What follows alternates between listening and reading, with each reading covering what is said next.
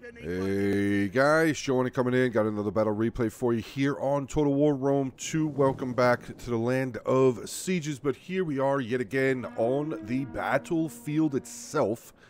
And we do have a 2v2 land battle here, and we actually have a little bit of a surprising guest. Playing over here as my teammate, we have the one and only. I'm actually going to slow this down because I see some of the cav over there moving. All right. We have Pixelated Apollo. This was a battle that he did on his stream like a month ago, and I just happened to be able to join in and fight with him on one, so it was pretty cool to get in there. Let's take a look at his army, though. So Pixelated Apollo here playing as Pergamon, and he has brought 5 units of Galatian swords, 4 Threo spears, 2 pikemen, 3 Pergamese noble cavalry, one of those being the general, 4 archers, 1 Hippeus lancer, and a citizen cavalry.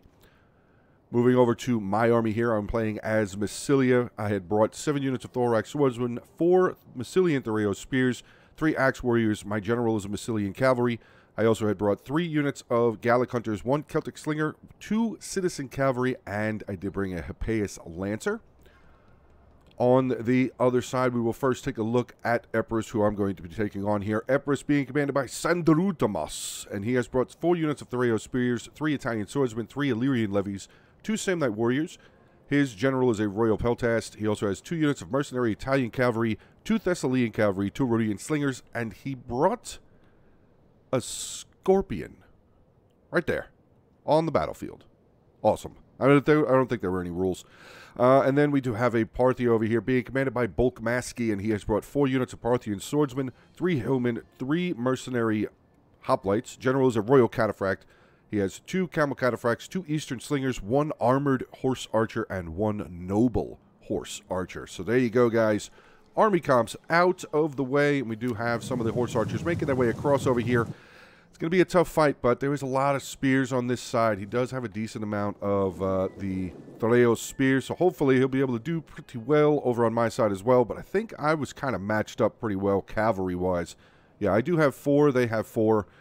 I mean, Apollo's got a bunch of cavalry over here as well. But all right, guys, let's get ready to dive in for the replay.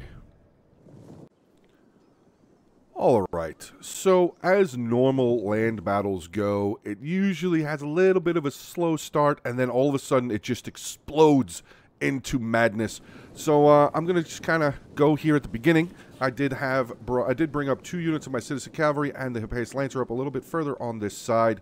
I was planning on maybe getting some shots with my archers and slingers that were behind the cavalry over here once Epirus decided to move forward. It was kind of a little bit of a waiting game, though. His Scorpion has moved up. It's actually, his Scorpion is still moving. No, he's firing. His Scorpion is firing. Already has 27 kills. Over on this side, Pergamon's archers just really not stacking up against the part. Yeah, the Eastern Slingers. Slingers are way better to bring on land battles than archers are. They really are. They really, really are. They have a much higher armor penetration than archers do. But all right, we got the Galatian swordsmen making their way forward. We have some of the citizen cavalry and the Hippeus lancer right behind them. Unit of Threo spears peeling off from this back area over here. We do have the 2 units of noble archers, or noble horse archers, and the armored horse archers over on this side. Kind of just doing a little bit of threatening, but oh god, here's the beginning. Yeah, problem. No, don't run away. Ouch. A whole lot of ouch. Whole lot of ouch. Big smash on those Galatian swords. But he is doing a very good job converging in onto those camel cataphracts and to try and lock them into position, or lock them in for a kill, I should say. Rushing the rest of his infantry across the battlefield here, though.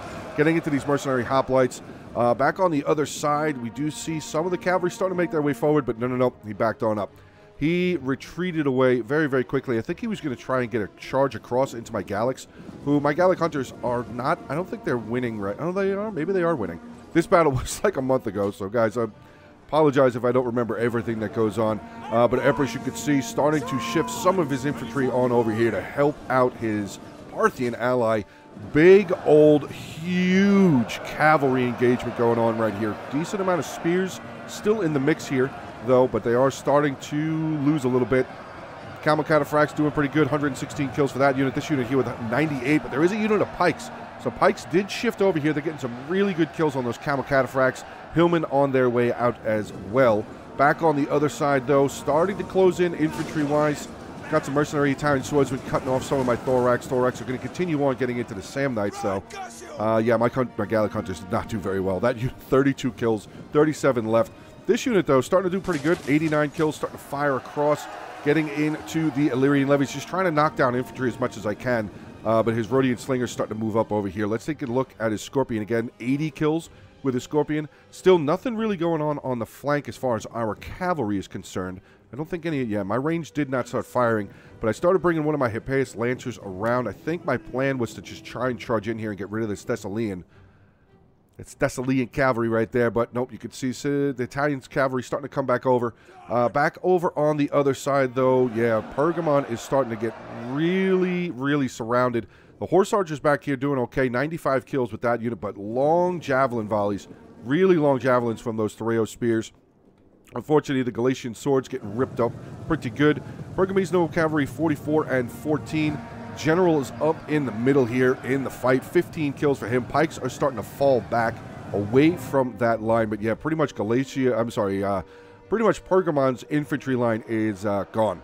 It's essentially gone. So on the opposite side of the battlefield, I actually had to rush in because I have to try and do as much damage to Epirus, I almost said Parthia, to Epirus as possible. The Italian cavalry charged on over here. I think he was trying to get into my Gallic Hunters, but was thankfully able to get them back for the most part behind.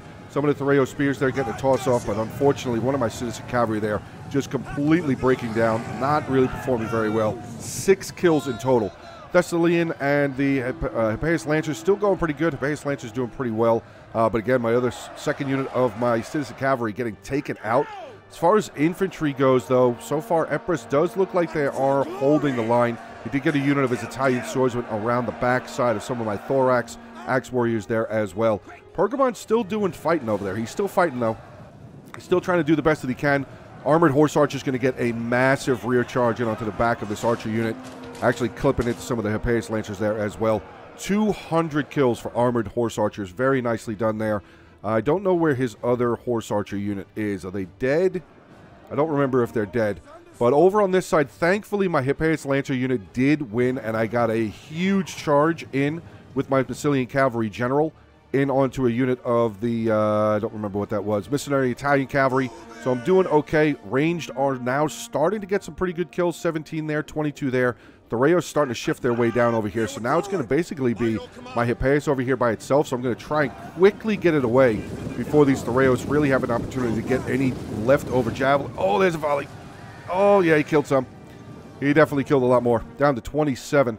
Down to 27. But back over here in the middle, my infantry is actually broken through, starting to get across here. Thorax swordsman charging in, going to chase away these Rhodian slingers. Unfortunately, he still has this freaking Scorpion, though. 127 kills, and I think he starts shooting right into my thorax there. It's going to just kill them. I mean, there's really not much I can do. I did have my general coming around over here, though. I was going to try and get into those Rhodian slingers, but for the most part, I have been victorious against Epirus for the most part, but there is a lot of Parthia left and not a whole lot of Pergamon left. Unfortunate. Very, very unfortunate. Pergamon pikeman here, 186 kills. Pretty solid with that unit. This unit of Thoreo spears, 115. And he has a Hippeus Lancer there with 73. But that's pretty much about the... Oh, no, he's got another Galatian right there. Okay, Galatian swords coming back over. My general did get the charge in onto the Rhodian slingers, but unfortunately, he just had 2 units. And he actually did a really smart move. He left 1 unit there, and he pulled the second 1 unit back to fire into the rest of my general unit there. But my thorax are finally going to be able to silence this freaking Scorpion, thank God. Scorpion is finally gone. This over here is a problem. Yeah, there's really not much I can do. I ran out of cavalry, so unfortunately for me, big old charge into the Italian cavalry, into my Celtic slingers there. They did okay. Not really, actually. No, they didn't do good at all. They did rather horrible. 26 kills there. Gallic Hunters with 46. Back over here, though, some of my Thoreo spears currently taking on a unit of his Thoreo spears, but he's got another one just sitting back, tossing. Just sitting back, throwing. My thorax swordsmen were victorious in killing off the Scorpion crew, but yeah, they're just surrounded. There's really not much. I don't really have very much of a choice. So it's either charge at one Rhodian slinger or charge at the other. And they're just going to get annihilated. So there goes that. Back in the center, his Sam Knights are holding pretty well. I was able to get an Axe Warrior around a little bit on the flank there, to try and kill off some more of his Sam Knights. Cavalry charging in yet again, but I think I do actually save this Gallic Hunter unit. Yes. Actually, I didn't even need to do anything. Okay. Another unit of his Thoreo Spears charging in over onto mine. Looks like I am starting to be a little... Yeah, this actually unit 160. I didn't realize it was still that strong. Back over on the other side here for Pergamon, though. Unfortunately, that is his final unit right there, is his general. And I believe his general is dead. But he definitely did a decent amount of damage. He did a lot more damage than I thought he was going to be able to do.